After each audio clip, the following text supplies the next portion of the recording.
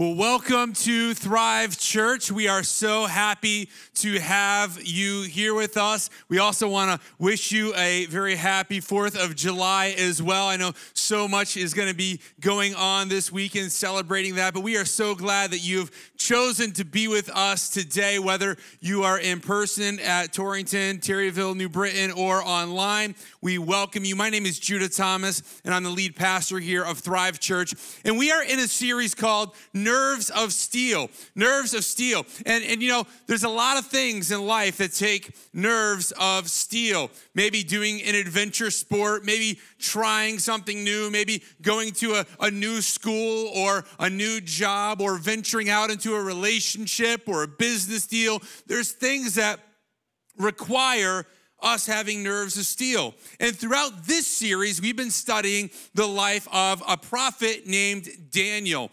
Daniel is from the Old Testament, the first part of the Bible, long before Jesus came onto the scene, and he was a prophet. And we're studying his life, and if there's a common theme throughout it, is that we need to have boldness to stand for what is right. In this world that we're living in, it seems like so many people are trying to say what's wrong is right and what's right is wrong and all of these things, but I believe that we need to have the boldness to stand for what is right. In your notes, if you're taking them, we should stand for what is right regardless of the consequences. Regardless of the consequences, we need to stand for God. We need to stand for what is right. So we've been studying this life of Daniel, and if there's one thing that he did, he always stood for what he believed, and he always stood strong because he had nerves of steel. But throughout this series as well, if you've been listening and following along, we know that this story has also not just been about Daniel, but it's also been about King Nebuchadnezzar. And King Nebuchadnezzar, also known as Nebuchadnezzar the Great, was the second king, but kind of the main king of Babylon for a long time. And it seems like, as we talked about last week, that he kind of turned his life over to God in the later years of his life. You know, he went through some very humbling experiences. He went through some kind of mental disorder where he thought he was an animal, and he lived with the wildlife for a while. But throughout all of this, he reigned for 43 years. This was the longest reign of any Babylonian king.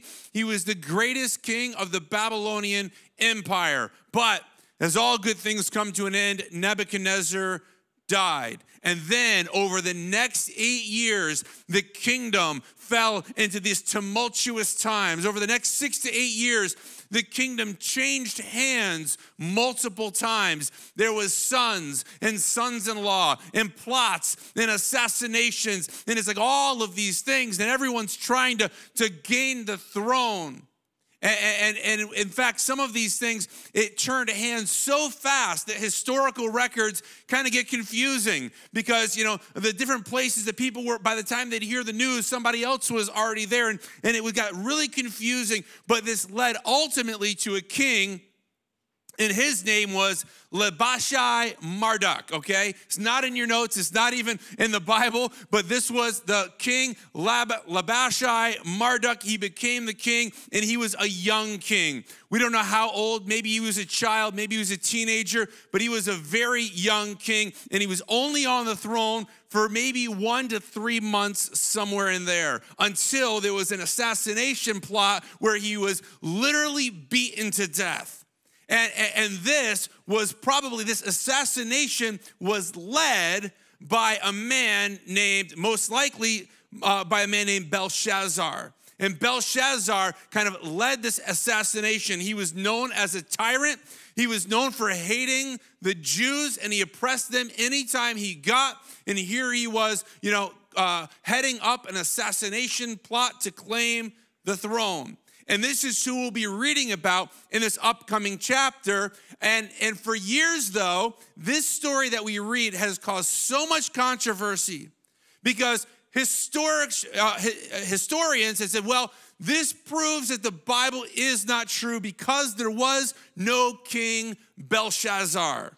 And so because of that, there was no king. They knew that the next king that really reigned on the throne, his name was Nabonidus. And Nabonidus was the next king. And so therefore the Bible must be wrong because Belshazzar was never the king of Babylon. However, we need to be very careful when we begin to criticize the validity of God's word, because it's been my experience that if something tends to contradict the scripture, it's only because we don't have enough evidence yet. And when the evidence comes to light, it proves that what scripture says is true. And that did happen when they found something called the Nabonidus cylinders. And in these Nabonidus cylinders, it was writings on this sphere, the cylinder shape. And Nabonidus mentions his son, whose name was Belshazzar, who happened to be a co-regent of Babylon. So, Belshazzar kind of made this claim on the throne, but he couldn't be king while his father was still alive. So instead of becoming king himself, he made Nabonidus, his dad, the king. But his dad, Nabonidus, was old, and he assumed that the reign would be very brief, and Belshazzar expected to inherit the throne in only a few years. Nabonidus, he becomes king, but he kind of second guesses this. And even in his writings, we see that he questions the validity of him becoming king. It's almost as if he doesn't even want to be king. And so he becomes very interested in Arabia, and he ends up moving to Arabia for 10 years. Over a decade, he moves there, and guess who he leaves behind? He leaves behind his son Belshazzar as the regent, as the sitting, acting king of Babylon. History has now validated the Bible, or in reality, it's only said what we knew to be true all along. So we will be studying about King Belshazzar here in Daniel chapter 5, verse 1. It says, many years later. Okay, so let's just stop there. Many years later, later after what? If you were here last week, maybe you remember. If not, I'll recap. There was a story of King Nebuchadnezzar, and he had a dream about a tree, and a tree getting chopped down. And this dream troubled him, and Daniel gave the interpretation saying that Nebuchadnezzar would kind of turn into like this animal kind of being, and he would go and he would live with the livestock, and he would eat grass for a period of maybe around 7 years, and then he would come back and reclaim his throne. He would come to his senses, and as he did that, he also acknowledged that the Lord of heaven is the one true living God. Nebuchadnezzar was humbled by this experience, and eventually he passed away, and here is where we pick up many years later. So this is many years after that happened. King Belshazzar gave a great feast for 1,000 of his nobles, and he drank wine with them. Maybe this sounds familiar to you, right? Because Nabonidus, the true king of Babylon, was away in Arabia, and whenever the parents are away, what do the kids do? They start throwing parties in the place. And this was the party to end all parties. 1,000 people were in attendance, 1,000 of his nobles, and he's drinking wine with them. They're having a good time. And while Belshazzar was drinking wine in verse 2, he gave orders to bring in the gold and silver cups that his predecessor, Nebuchadnezzar, had taken from the temple in Jerusalem. So there was these articles, these cups, and these cups were brought by Nebuchadnezzar. They were most likely, they were made by King Solomon, and he brings all of these in, brings them in, where was I? Verse 2, he gave orders to bring in the gold and silver cups that his predecessor Nebuchadnezzar had taken from the temple in Jerusalem. He wanted to drink from them with his nobles, his wives, and his concubines. Now, let me just pause to say this. What isn't mentioned here, but what we know historically, is at this very moment, the Medes and the Persians were laying siege to Babylon. So they had surrounded, I don't know exactly for how long, but they had been in siege, and they were surrounded around Babylon. But this just kind of shows how cocky these guys were. See, the walls of Babylon were miles and miles long. Some say up to 300 foot tall, 80 feet wide. These were impenetrable walls, and Babylon had everything it needed within the walls. Normally, when you lay siege, you lay siege, so they couldn't get food and provisions. But what the kings of Babylon had done was they had actually rerouted the Euphrates River to run underneath the walls and right through the center of the city. So they had fresh water, they had irrigation for their crops, they had all of these things. They had the perfect situation. So they are under attack essentially by the Medes and Persians. And what is Belshazzar doing? He's throwing the party to end all parties. They are having a great time. And so here they are. They bring in from these cups and they're all getting drunk with the wine from these cups. He says, verse 3, so they brought these gold cups from the temple, the house of the God in Jerusalem. And the kings and his nobles and his wives and his concubines drank from them. Now, this wasn't just that they were simply having a drink, but it says here in verse 4, while they drank from them, they praised their idols made of gold, silver, bronze, iron, wood, and stone.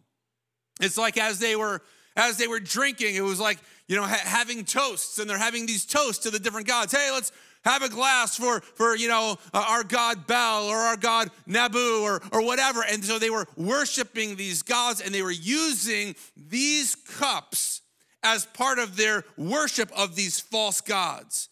These were cups, again, that were likely commissioned by King Solomon.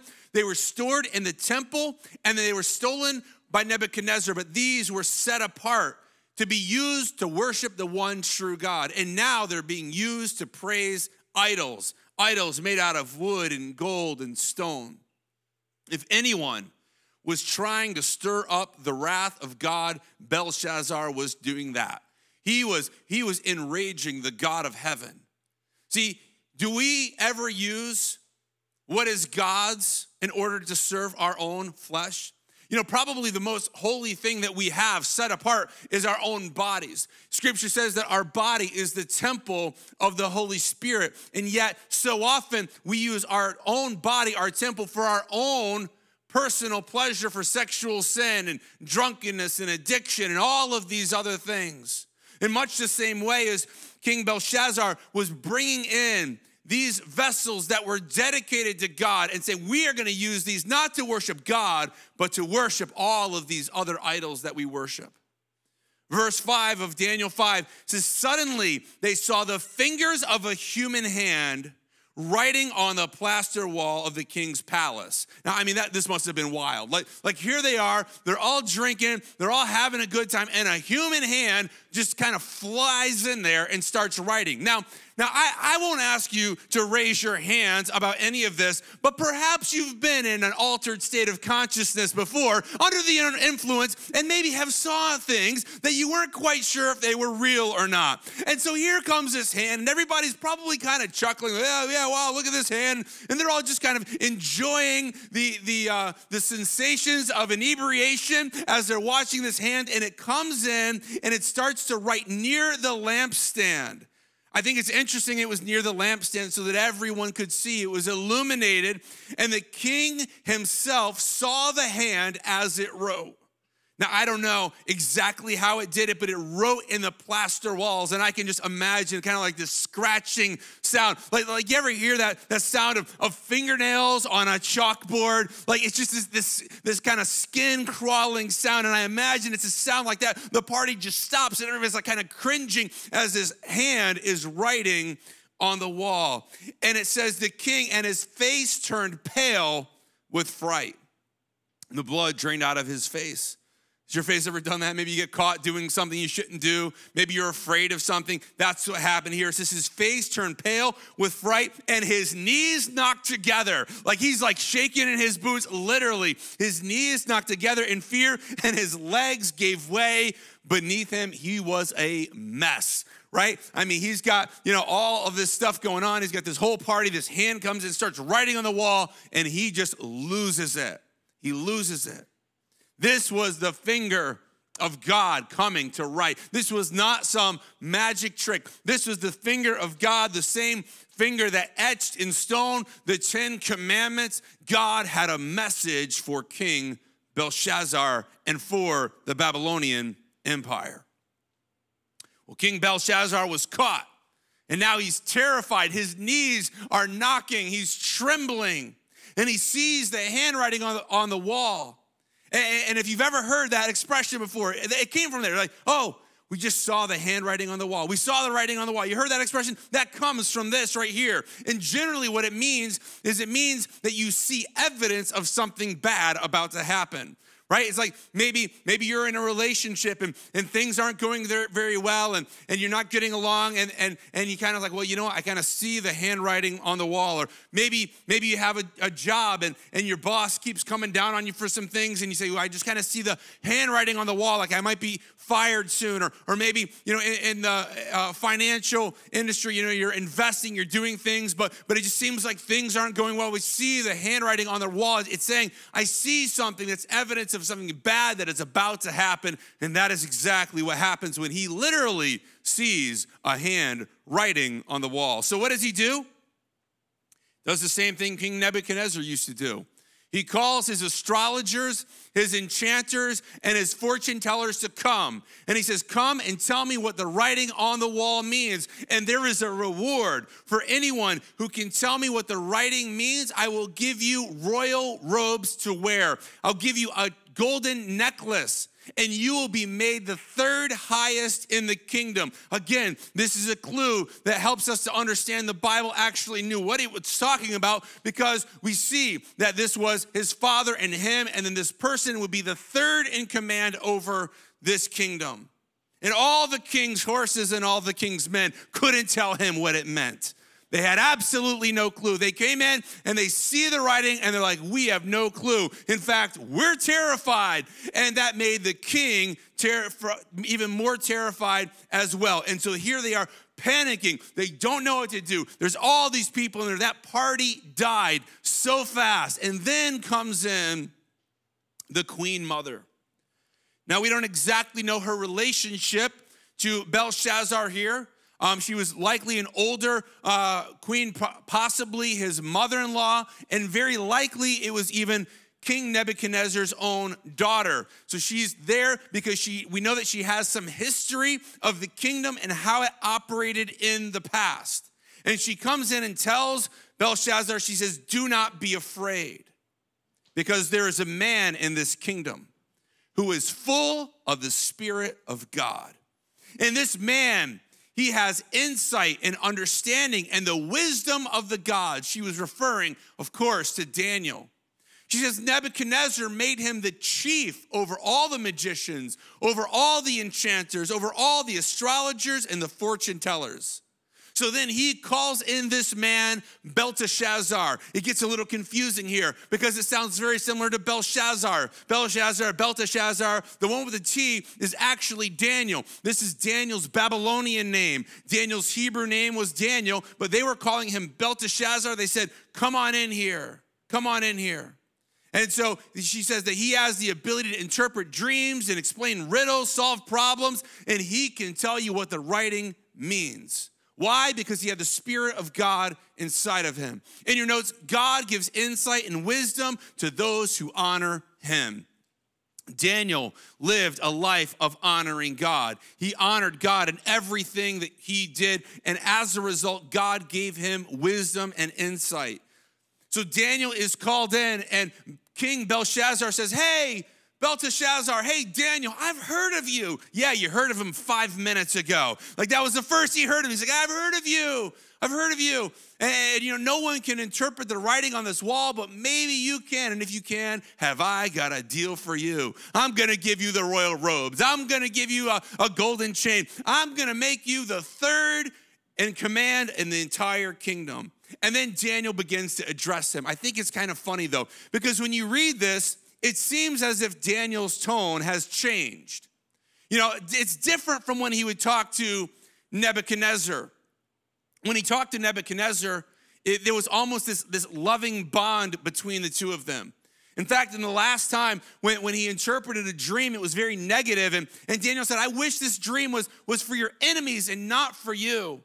But we know that Daniel would always say what God told him to say because he had nerves of steel. And at this point, most likely he's in his 60s, so he kind of doesn't give a rip anymore. He's like, I kind of don't care what you think of me. I'm just going to tell you. But he was friends with Nebuchadnezzar, but he doesn't really seem to like this guy that much. Maybe because he saw the violence that he used in overthrowing the kingdom. Maybe because he saw how he dishonored God by taking in these cups and using them for idol worship. Maybe because he saw how evil this man truly was. So Belshazzar says, hey, I'm going to give you some new clothes, and I'm going to give you, a golden chain. And Daniel says, he says, keep your gifts and give it to somebody else. He's like, thanks, but no thanks. I don't want it. I want nothing to do with these gifts that you want to give to me. And then he goes on to say that God gave power and glory and honor to your predecessor, Nebuchadnezzar. And God made Nebuchadnezzar so great that all the nations of the world feared him. And he killed who he needed to kill, and he spared those he wanted to spare. And he honored the people he wanted to honor, and he disgraced those who offended him. But in all of his power, he became arrogant and proud. And then he was brought low and stripped of his glory. He was driven away from society, and he lived like an animal. He had the mind like an animal, and he lived among the livestock, and he ate grass like a cow, and he was drenched with the dew from the sky until he learned that God rules over kingdoms and appoints anyone he desires to rule.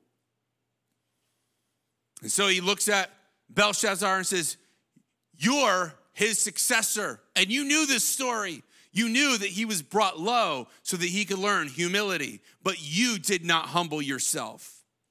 And you proudly defy God, and you even went and grabbed the cups from the temple of the Lord, and you're using them. You're using them to praise your gods that can't even see or hear or talk or do anything. You have not honored God. So God sent a hand to write this message down, because in your notes, God will bring low those who defy him. Seems like in our country, in our world, it has become a popular thing to defy God with our views, with our morals, with our politics. We defy God. God will bring low those who defy him. And the crazy thing, Daniel hasn't even got to the interpretation yet. Like at this point, he's just kind of on a rant. He's like, yeah, I'll tell you the writing, but let me just air a few things first. You know what? You are proud. You are nothing like Nebuchadnezzar. I'm just going to vent for a minute, and then we'll get to the writing on the wall. So here we go in Daniel 5:25. This is the message that was written. Mene, Mene, Tekel, and Parsin. This is what these words meant. See, these were Aramaic words. The Babylonians didn't understand the Aramaic, language. And so Daniel came and he could see them. Each word had a meaning, but then there was a sentence that God gave him for each of these words. Mene, which is actually repeated, and it's repeated for emphasis. It means numbered. And Daniel says, this is what that means. God has numbered the days of your reign and brought it to an end. Tekel means weighed. You have been weighed on the balances and you have not measured up. Parsin, which means divided. Your kingdom has been divided and given to the Medes and Persians. Then at Belshazzar's command, Daniel was dressed in purple robes and a gold chain was hung around his neck, and he was proclaimed the third highest ruler of the kingdom. See, Belshazzar was proud. He was violent. He did what he wanted to do. He was powerful, but he did not measure up to God's standards. See, God says, I'm weighing you, Belshazzar. I'm weighing you. He's like, I'm going to put you on my scale and see where you stand. You think you're so powerful? You think you have so much money and popularity and fame and all this? I am going to weigh you, and I weighed you and found that you are severely lacking. That you severely do not measure up. You know what it's like? It's like when you're a kid and you go to an amusement park. Remember that when you're a kid? You go to an amusement park and they got all the great roller coasters, the ones that go upside down, the ones that go really fast, all the great roller coasters. And you go up like, I want to go on that roller coaster, the one that spins upside down 18 times and makes you throw up at the end. I'm going to go on that roller coaster. And you go up, and then there's the guy with the stick, right? the stick, and the stick's like a reverse L shape. He says, okay, we got to see if you're tall enough to ride. And you go up to that stick, and you're on your tiptoes, and you're kind of puffing up your hair a little bit, trying with all that you are to reach the top of the stick. But then the attendant says, I'm sorry, but you just don't measure up, kid. Just not tall enough. There's something that's lacking here, and that lack is height, and you're not allowed to go on the ride. God is saying, hey, Belshazzar, I have weighed you, and you are wanting. You do not measure up. Through the debauchery of his life, through the pride that he just lived in, through this total disregard for the Most High God, through the evil in his heart, God saw that he was lacking. How about in your life? How about in your life? If God weighed you right now on his celestial scale, would you be found wanting? Would you measure up? If God weighed your family, would it be found wanting? If God weighed our country, would it be found wanting? Or would he say, you know what? You just don't measure up. You don't measure up to my standards. See, this is all about being men and women of honor, being men and women who love and serve God, who have integrity. In your notes, God works through people with integrity. People who are the same behind closed doors as they are in front of people. People who are not living the life of a hypocrite. People who are not fake. People who are not consumed by pride and ego and arrogance. See, God works through people like Daniel. People who have integrity, who have nerves of steel. It says in Proverbs 21 verse 2, a person may think they're right in their own eyes. A person may think their own ways are right. A person may think their own ways are right, but the Lord weighs the heart. God is the one who weighs your heart, who weighs your motives. Have you ever done the right thing with the wrong motive? Maybe you've helped somebody. Maybe you've done something for someone, but you really only did it because you wanted to look good for someone else. You really only did it because you wanted to appear a certain way. See, God weighs the heart. God weighs the motives. And God weighed Belshazzar's heart and found it severely lacking. So how is your heart? Are you more concerned with the world? Are you more concerned with power and money and pride and politics and fame and education? Or are you walking humbly before the Lord? God wants us to walk in humility because, in your notes, humility attracts God's honor. It attracts God's honor when we walk humbly before the Lord. It says in Daniel chapter 5, verse 30, it says, that very night, Belshazzar, the Babylonian king, was killed. And Darius the Mede took over the kingdom at the age of 62. This is a pivotal moment. This is a pivotal moment in the Babylonian Empire because it was conquered by Darius the Mede and Cyrus the Persian. Now, Cyrus was the overarching ruler, and Darius was the ruler of the Medes, and they kind of co-reigned together. Now let's reflect back to the first dream that Nebuchadnezzar had, the dream of a statue of a man, and the head was made of gold, and the chest and arms were made out of silver. And this was symbolic of a new kingdom that would come, a kingdom with two sides, the Medo-Persian kingdom, the kingdom ruled by Darius the Mede and Cyrus the Persian. And see, Belshazzar did not realize that while he was partying, his city was being invaded. He thought he had it all figured out. He was so proud. His kingdom was impenetrable, but he forgot one thing.